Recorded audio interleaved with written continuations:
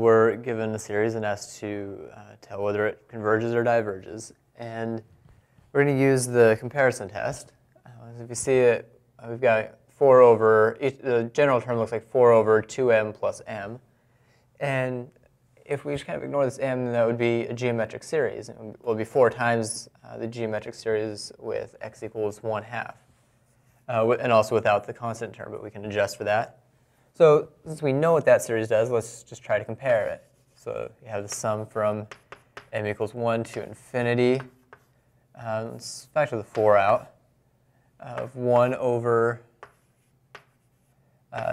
2m plus m.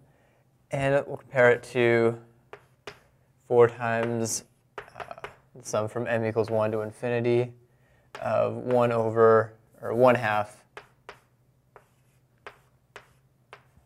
to the m. And let's see what we're doing here. We're essentially just, from each term, we're removing the m from the denominator. And m is always positive, so we're making the denominator smaller, which is going to make this term bigger. So get a less than or equal to sign. All right, this is almost a geometric series, but not quite.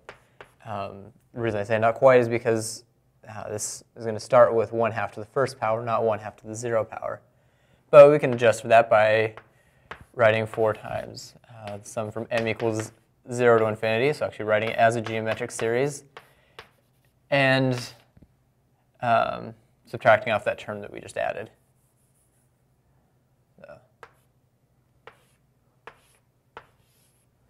Which is just 1. So since we're comparing to this, we'd like to be able to say that this converges, because if you have 2 series and say the mth term of one is less than or equal to the mth term of the second, and the second converges, well then the first also has to converge. Of course, by the comparison test.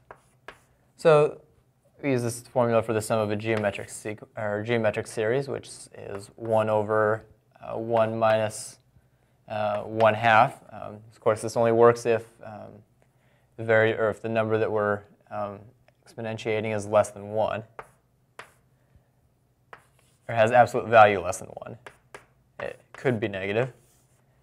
And this is equal to 4 times 1 over, let's see, 1 minus 1/2 is 1/2, so 1 over 1/2 is 2. Minus 1, and we just get 4.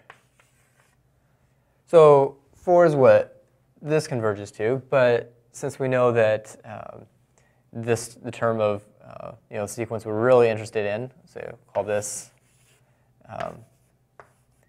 sum of the a sub m, since we know that this is less than or equal to the sum of the b sub m, where the sum goes over the appropriate indices, we can say that this one actually converges.